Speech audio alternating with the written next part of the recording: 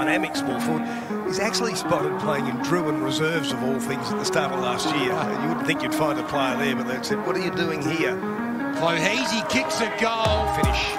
Too easy for Clohesy. He favours. Take two with Evans' kick, and it's probably worse. Straight to Northern.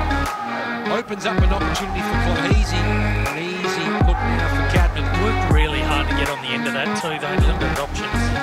And he centres it, does the team thing, and he gives it to one of their stars. He's able to intercept the great follow-up tackle, ensuring that there's no easy exit here for Vic Metro. The leading Cadman, who's led hard all day, kicked 2 goals for his trouble, and he's going to give this one off. Not a big goal kicker, but from directly in front, he's put it through and probably sealed the victory for Country. ACLI, Sanders won a hard ball and disposed of a tackler, did really well. Johnston comes in. The bodies are flying in from everywhere and might have to get a stoppage now. His draft chances today to go anywhere in a couple of minutes' time. We're heading to Melbourne and Port Adelaide, but in the meantime, we're watching a really classy kick from Ted Clohesy.